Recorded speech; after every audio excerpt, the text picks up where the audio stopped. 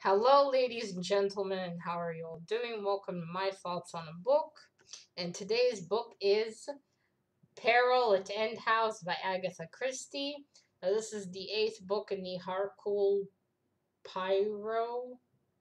Pyro. I probably didn't say that right series. This is the eighth one I found out today. This is the book I was reading for the Agathathon. And I didn't finish it yesterday for the Agathathon, so I already finished it today, so I did an unwrap up. But that's it today. I finished it. And it was so good. I, I, I read so far only three Agatha Christie books, including this one. I, I showed them. Shit. There was one, Hercule Pyro's Christmas, and I can't remember the third one. The third one. Um, if you want to know where they are, just look at my first Agathathon video. I talk about them there.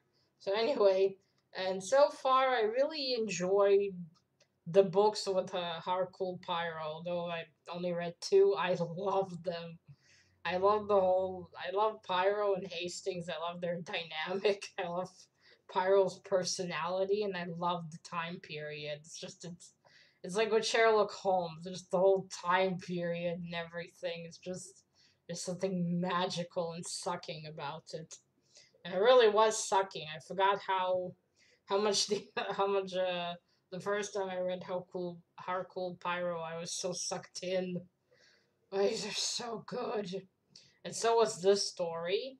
So in this story, Hercule and Hastings, they're both Hercule wants to go on a retirement. Wants to retire, and he has retired. No, he wants to. That's it. He wants to retire, and him and Hastings go to the Majestic Hotel. I can't remember where they said it was. They go there and they sit in the garden and they talk, and then a young woman by the name of Nick Buckley comes. Uh, I think Hercule gets up, then he trips and she runs towards them. She helps him, and then they sit and talk for a few minutes, and then she gets up to go to the hotel to meet with her friends, and she leaves her hat behind. And Hercule noticed that the hat has a bullet hole in it. And from there, our mystery begins. Why would someone fire at her? What is the secret of End House? That's where she lives. And so Harkle starts to investigate the whole thing because, as it turns out, there's been several attempts on Miss Nick Buckley already. And there's this whole mysterious house.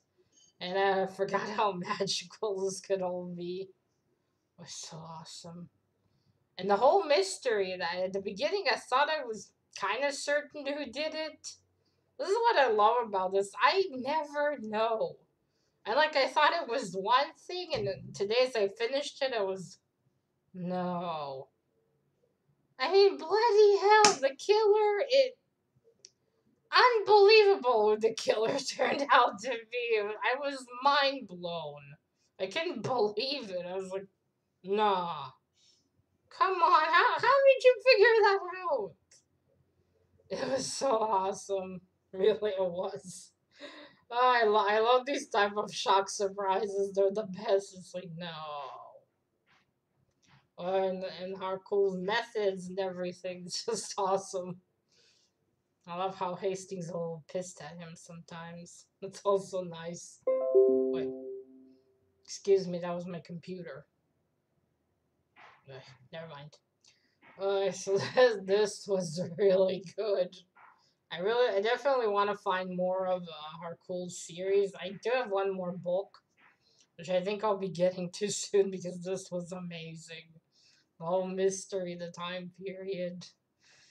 Awesome. And also, I gotta say, this cover is bloody awesome. And it's bloody, look. Blood. This is one of my favorite things about this as well.